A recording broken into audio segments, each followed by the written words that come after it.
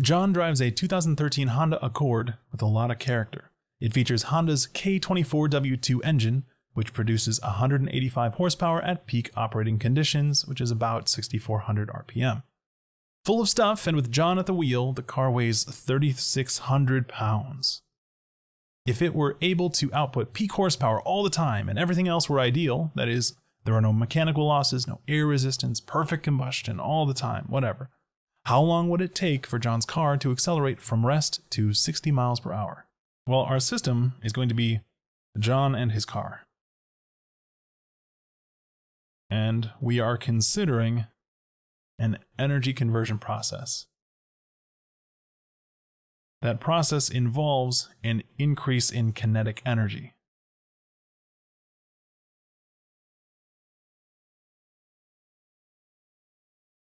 I'm going to define the process that we are analyzing as being from state 1 to state 2. Those are different points in time for our analysis here. Again, state 1 and state 2, different points in time. I'm saying that the mass of the car is going to be the same. Mass 2 is equal to mass 1. And I'm going to include the given information v1, the velocity at state 1, is 0 miles per hour.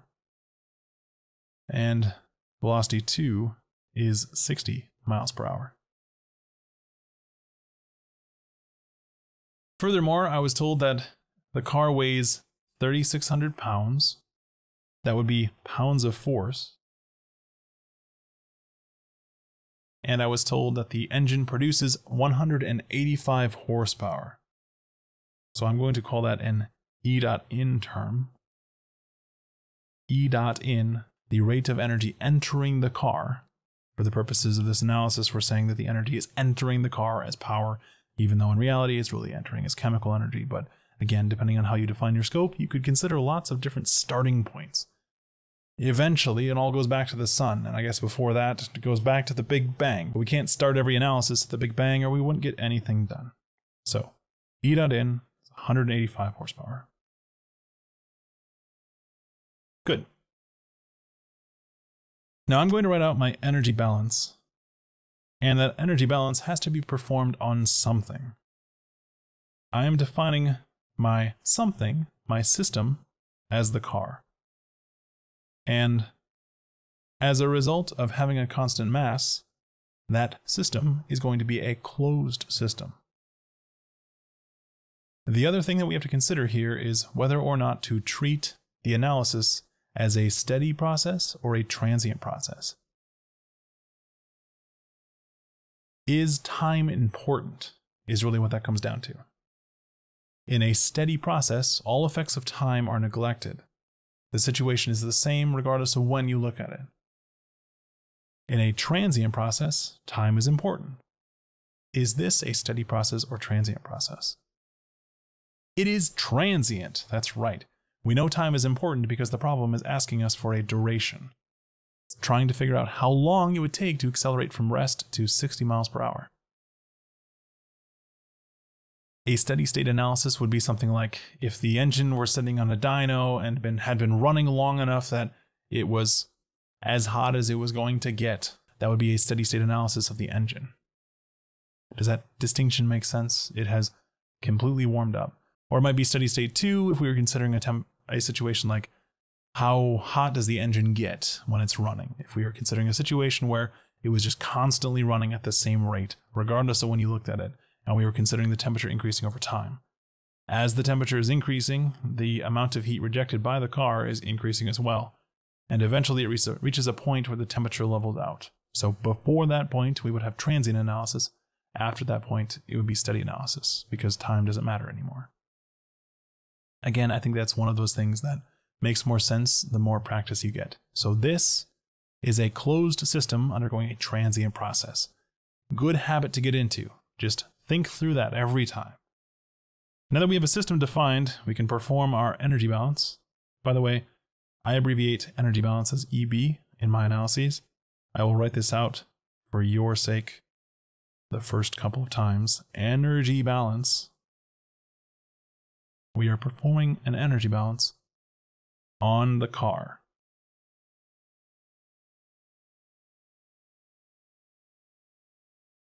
And as all energy balances, it is going to begin with delta E is equal to E in minus E out. The energy change of the vehicle is equal to the energy entering the vehicle minus the energy exiting the vehicle. For our purposes right now, I'm saying that the energy could enter as heat transfer or work, but it isn't important that we distinguish that. Because we know the energy is entering at a rate of 185 horsepower. We don't really care if it's heat or work. I mean, we know it's work because it's mechanical power. But we don't have to break this apart. All we have to do is recognize that we have a rate of energy in. We can consider any opportunities for energy exiting, like maybe the car is hotter than its surroundings and is emitting some energy to its surroundings, things like that. But for our purposes here, we are considering ideal operation. So we're saying all of the power of the engine is going into the kinetic energy of the car. So the proper thing to do here would be to assume that no energy was exiting our system. In fact, I will go as far as to start a list of formal assumptions.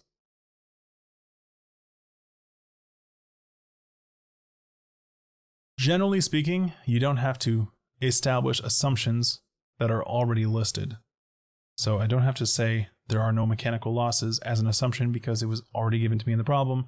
I don't have to assume that there's no air drag because that's already given to me in the problem, etc. So my first assumption, I guess, is that I have a closed system.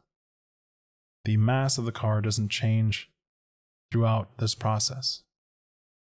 2, I'm saying energy out is 0. Then this term disappears, and I'm left with just energy in. Now, is the energy in 185 horsepower? No, it's not. Because 185 horsepower was E dot in. And E dot in is the rate of change of the energy entering with respect to time. That means it is energy entering over a duration divided by that duration. If we have 3 kilojoules entering the system per second over 30 seconds, then the total amount of energy entering is going to be 3 kilojoules per second multiplied by 30 seconds. We are considering the entire process when we write it out as E in over delta T as opposed to an instantaneous point. Does that make sense? Whatever the case, we can say E in is E dot in multiplied by duration. So I can make that substitution into my energy balance and write delta E, the static energy change of the system, as being equal to the rate of energy entering the system multiplied by duration. Okay, the right-hand side of the equation has been considered. The left-hand side we know is important because we have a transient process, and I will go as far as to say this is the energy of our system at state 2 minus the energy of our system at state 1.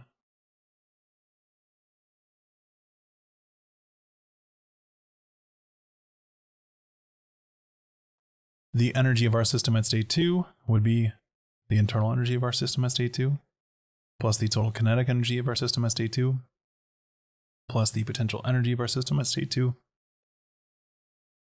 minus the total energy of our system at state 1, which would be the total energy, internal energy of our system at state 1 plus the total kinetic energy of our system at state 1. And I guess that minus is distributed, so it really should be minus the total kinetic energy of our system at state 1 minus the total potential energy of our system at state 1.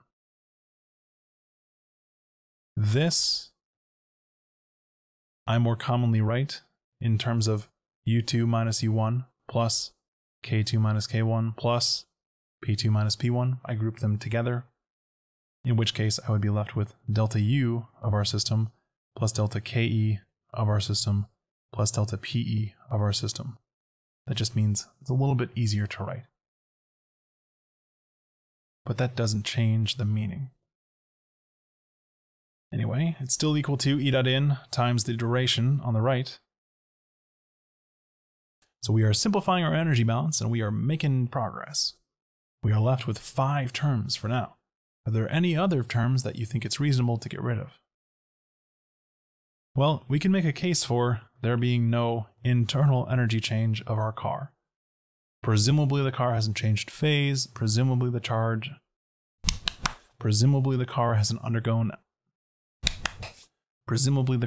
undergone any sort of nuclear fission or nuclear fusion. I mean, we could make an argument that the temperature changed, but for the purposes of this analysis, we have ideal conversion from power into kinetic energy. So we can get away with assuming the change in internal energy of our system is 0.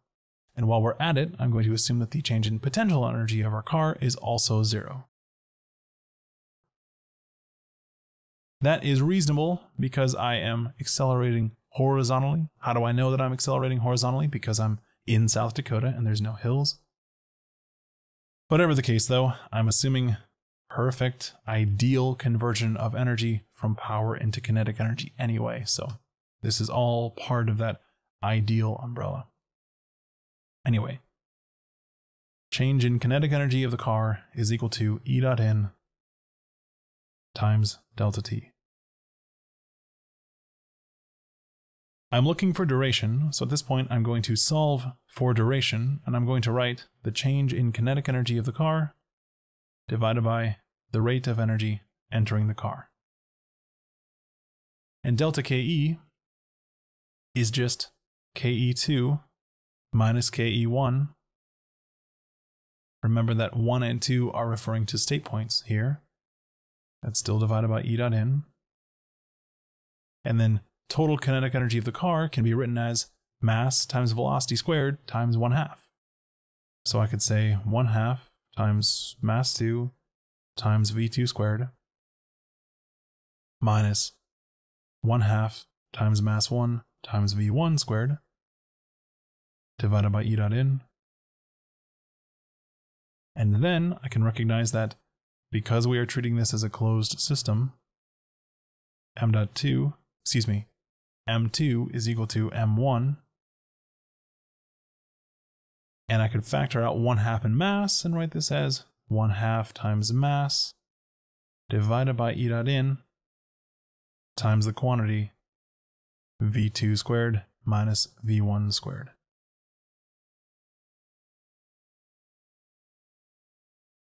So far, we have written out a full energy balance.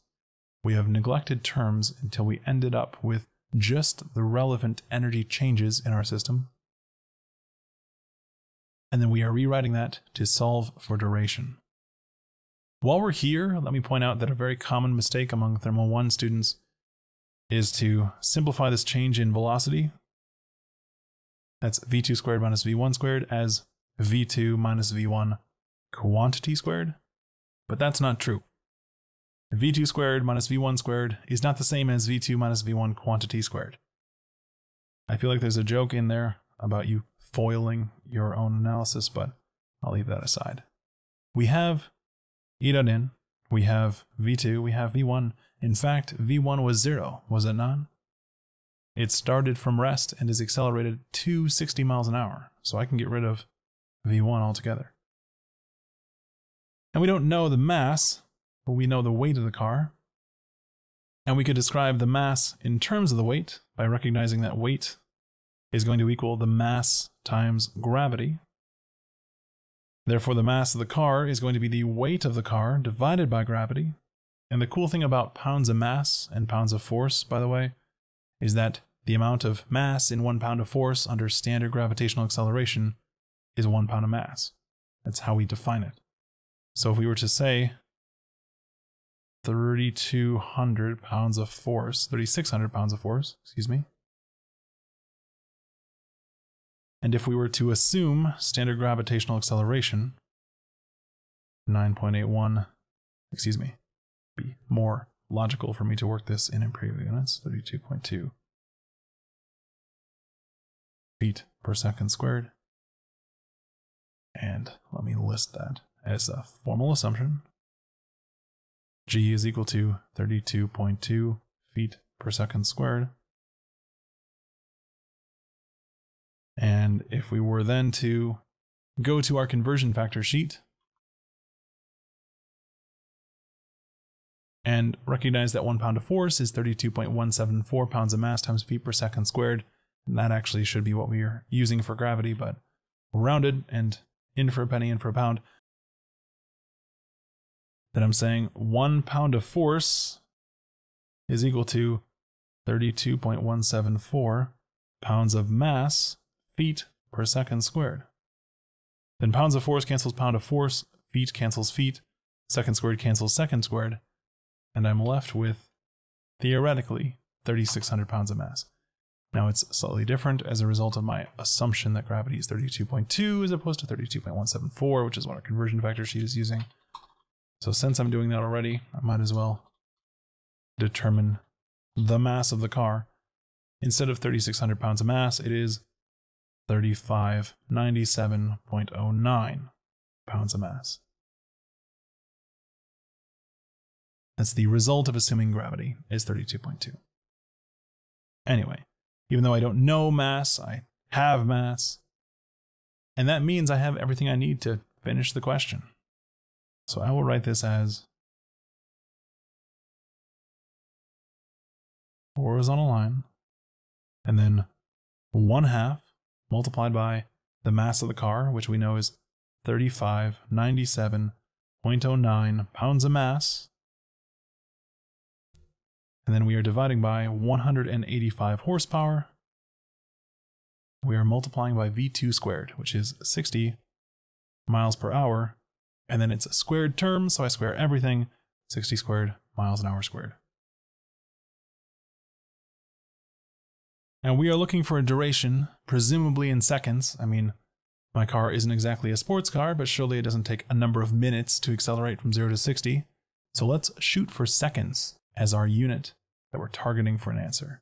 In order to get to seconds, I'm going to take my secondary units here and break them apart into primary units. Or rather, my units of secondary dimension and break them apart into units of primary dimension. So I'm going to say that a mile per hour is a mile per hour. Then I square everything. And I recognize that a mile is 5,280 feet. And again, I square everything. Then mile squared cancels hour squared. Excuse me. Mile squared cancels mile squared. And then I will break apart the horsepower. A horsepower, as per the conversion factor sheet, can be written as 2,545 BTUs per hour, or 550 feet pounds of force per second, or 0.7457 kilowatts. Most convenient one for me is 550 feet times pounds of force per second.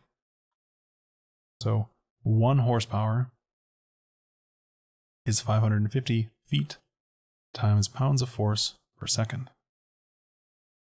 Then horsepower cancels horsepower, feet cancels 1 of the feet in the numerator. The other feet would come from our pound force. So I'll break that apart as well. A pound of force, you'll remember, is defined as 32.174 pounds of mass per feet second squared. And again, that came from our conversion factor sheet, specifically under force here. 1 pound of force is 32.174 pound of mass times feet per second squared. Okay, now feet and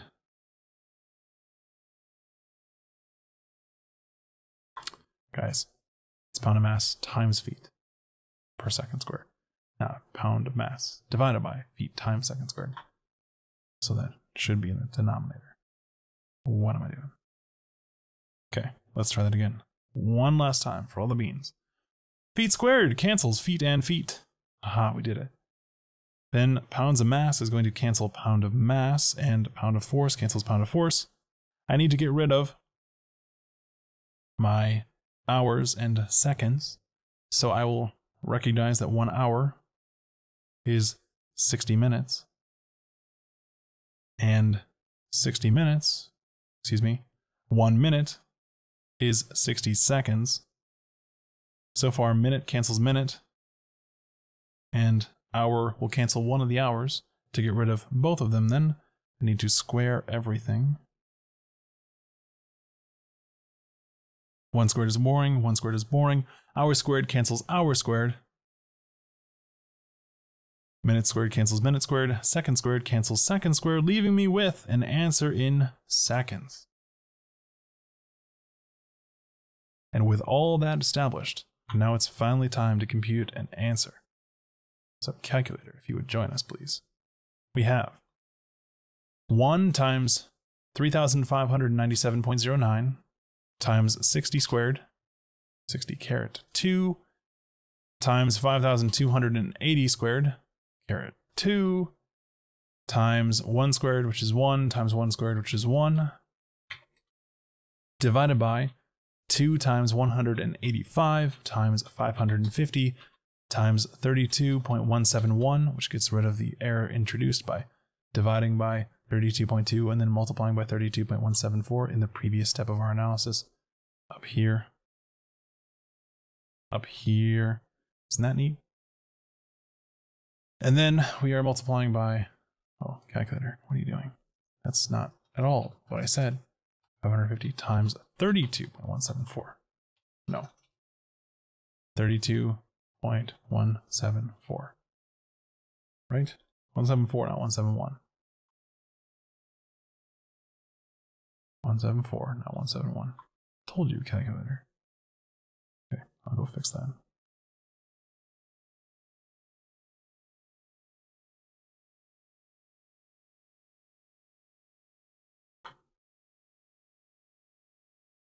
And then we multiply by 60 caret 2 times 60 caret 2. Let me just double check that I typed all of those correctly. 1 times 3597.09 times 60 squared times 5,280 squared divided by 2 times 185 times 550 times 32.174 times 60 squared times 60 squared. Neat. We get 4.255 seconds.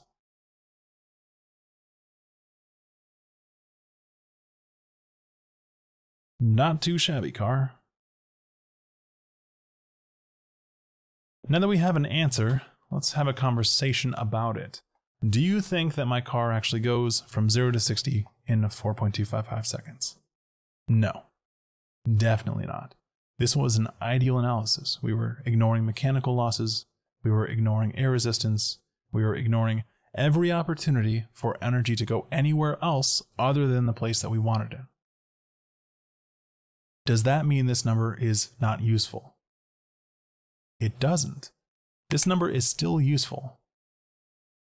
It is useful because it represents a best case scenario. We can look at how long it actually takes my car to get from 0 to 60 and compare that to 4.255, for example. Like if you were the design engineer working on this Honda Accord and you tested it and you determined that it took 5 seconds to go from 0 to 60, and you know that the theoretical maximum is 4.255, that gives you an indication of the headroom left to improve performance. You could recognize how much of an effect those losses are having and see where it might make sense to try to optimize. You could reduce the mechanical losses associated with the gear train, the drive train. You could figure out how much losses were associated with air resistance, etc. But you know that all of those losses are making up the difference between 5 and 4.255. It gives you an idea of how much headroom there is for performance. You can think of it like if you took an advanced engineering math test and you got 45 points, that isn't necessarily a useful parameter of performance in and of itself. In order to evaluate how well you performed, you have to know how many points were available. If you got 45 out of 50 points, then that's a pretty good score. If you got 45 out of 100 points, that is not so good of a score, although maybe average.